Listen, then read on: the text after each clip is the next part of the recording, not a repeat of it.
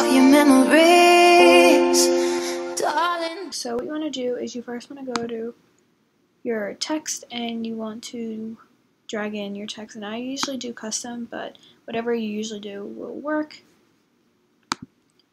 And then I'm just going to drag this out. And then we're going to go to the effects tab. And then from there we are just going to scroll down and we're going to go to Bad TV. We're going to drag this onto our text.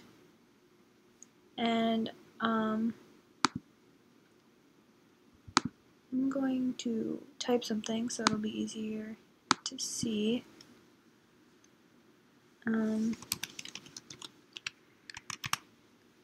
I'll make the size. And the font I usually would use, it'll be the font that's already preset. And then you want to go to regular over here and you want to go to bold oblique.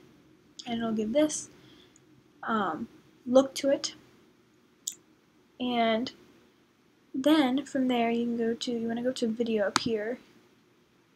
And you can change the amount and all that cool stuff. Make sure you're just under video effects and then go to the Bad TV one.